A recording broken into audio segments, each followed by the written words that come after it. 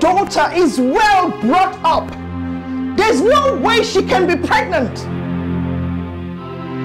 Not to talk about her having an abortion. We have a reputation to protect.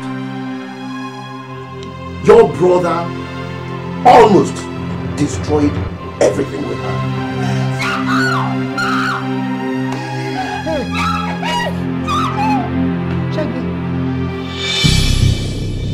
You are the perfect will of God for me. And we both know this. There's no way I will allow you to bring as a husband somebody who is not even a member of our local church. Dad, but he is a member of the body of Christ. You seem to have forgotten that we are members of the church board.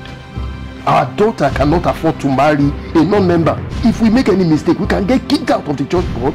Mom, but what about my happiness? To be honest, I wish I had all the answers. And you do not open this door, I'm going to have to break it down and then I'll make you pay for the repairs.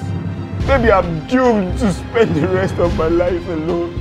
Don't say that, Chidi. You have me. Okay, you have me. You will always have me. Bola.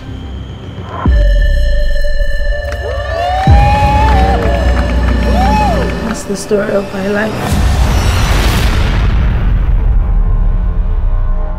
Tiredness is no excuse for lack of grace.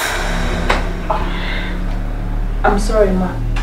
Next time, I'll be more gracious.